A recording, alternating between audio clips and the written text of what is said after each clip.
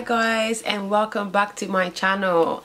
First of all, I want to say thank you so much for the love on the wedding video. Oh my goodness, like I never expected it. I never expected so much love from you guys, and yeah, I'm so excited to be back with a new chit chat let's talk video. And today I just want to go through a little bit of my breastfeeding journey. I know, sorry if this is not your type of thing, don't worry, just go on my playlist, find a video that the bank has done that really sits close to your heart and watch that instead again if you've already watched all my videos. So when it comes to breastfeeding, I never thought that it would be the type of experience it's been for me.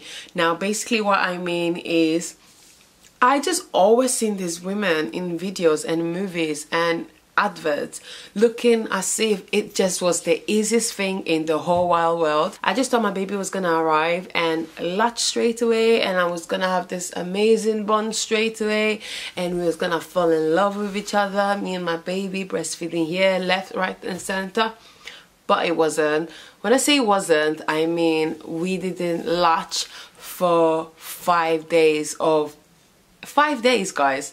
This is me being a new mom, just pushed through a baby. My body is a mess, my brain is a mess, postpartum is about to kick in if I'm not careful. You get like that 3 days kind of feeling where it's like, okay, your body's now finally registered that there's no more bump, there's no more baby inside of me, the baby's out. And yeah, it took us quite a while. We was hospitalized for the first 6 days of Matteo's life due to having an infection. So we were both on antibiotics, and we was in a ward like with I think other 5 or 6 babies. Guys, well, I'm gonna say girl, that was not easy at all. So I think that it was mainly also because of lack of sleep. So the lack of sleep in the first few days was a lot, because even though Matteo, and I can vouch that he was like a really pretty straightforward baby, you know, waking up every 2 to 3 hours, and you can hear him right now, but thank goodness that his daddy is on lunch duty. He was pretty much sleeping regularly, but the other kids in that ward, they really came for me. So yeah, it was the fact that we couldn't get the position right, we couldn't get the latch right. I was frustrated, baby was frustrated because the baby was hungry, and then the nurse would be like, oh girl, you're not doing it right, da da da. And then they would seem to be able to do the latch, but it would still be very painful. And I'm gonna say that I nearly gave up. I know I don't like to use this kind of words, but I really did. I think I was at the stage where I was like, is it time for me to give up? In between feeding, which was quite painful, I also cup fed and we bottle fed. We was like, no, I need to make sure I try and give this baby my milk. To be honest, when it came to supply, my baby, I can literally hear my baby. You guys are gonna have this realness around my videos because listen, I have a 1-year-old, so, and I like him to do what he wants to do. If he wants to play, he wants to run around, so you might hear him in the background. But guys, especially if you're a mommy, you'll understand. But yeah, so I made sure that he had my milk. That was my main goal, and I'm so glad that we was able to push through. Since you keep hearing him in the background, I thought it would be nice for him to quickly come and say hi. He probably wants breast milk, but wow. Talk about the topic, Mr's come for his fix. Yeah.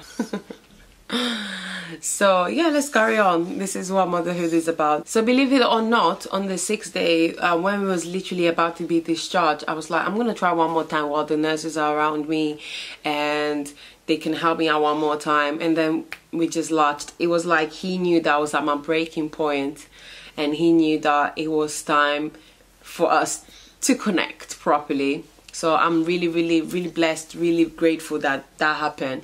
Otherwise, I don't think I would have been able to push through when I got at home.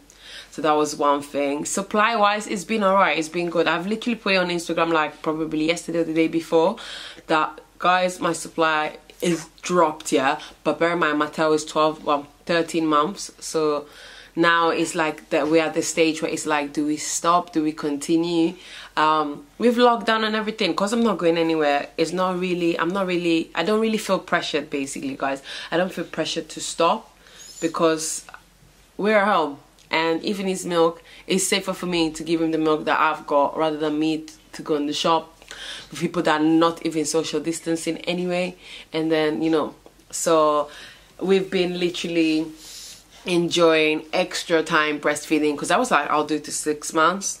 And then it was like 6 months came, okay, I'll do it to 8 months. 8 months came, I thought, let me try 1 more month. And now we've crossed the 1 year line, and I'm like, okay now, bro, what do you want to do? When do you want to finish? Let me know. In sense of how I kept my supply up at the beginning, I mainly fed on demand. So I fed on demand, and then, you know, you've got your oats, your fennel seeds, flax seeds were really good. People also, I did a questionnaire and people suggested apple juice. What else? I'll just put them here or something so you can see some of the suggestions I got on how to keep your supply up. And then, yeah, I just always tried and make sure I ate breakfast. That was a big thing that everyone kept saying, and I think now that it's dropped, I realized that I'm kind of not taking enough calories. So is the drinking the water, is you having your breakfast regularly, and all of those things that I'm gonna try and implement now again. Even though I was trying to be naughty, guys, I was trying to be on some diet, and I have to choose basically at the moment, currently in my life, I have to choose diet or breastfeeding. I'm at the point where it's like my son needs to eat, so okay, I'll give up them calories diet for now. I can say that overall I've really enjoyed this breastfeeding journey. I really have, and I'm so grateful that I've been able to do it, as I know it's not possible for every woman. How would I describe it? I would say I think it's the bond. Like, bear in mind, I'm talking right now, yeah, and this guy's literally just staring at me like, mommy, what are you doing? I don't know, it's just something about the bond that's created with me and my son that has made it so that we're really close. And I'm sure even moms that feed different ways are close. I'm just saying about my relationship with my son, that I feel like we're really close. I feel like even when he just plays around and he has a glance at me, most of the time dad says, by dad I mean Kojo, says that for him, for Matteo, I'm just McDonald's basically. I'm just fast food. I am just like, oh, look at that, that's my delicious Happy Meal, I can have it when I want kind of relationship. But no, I know that my son really loves me, and I'm just waiting for him to say the big word, which is mommy. We're still waiting. But you know what, I've gone past the stage of like looking for specific milestone at a specific time. Of course, there's certain things you'd like to do, you know, when your baby crawls, you'd like it when your baby starts walking, stuff like this. But the first word is definitely what I'm waiting for and what I'm looking forward to the most. What's gonna happen to us when he stops? I mean, at the moment, I would like for it to be that I stop breastfeeding and he's happy to stop drinking milk. That would be my ideal scenario, and that way at least none of us, I won't feel that guilty basically.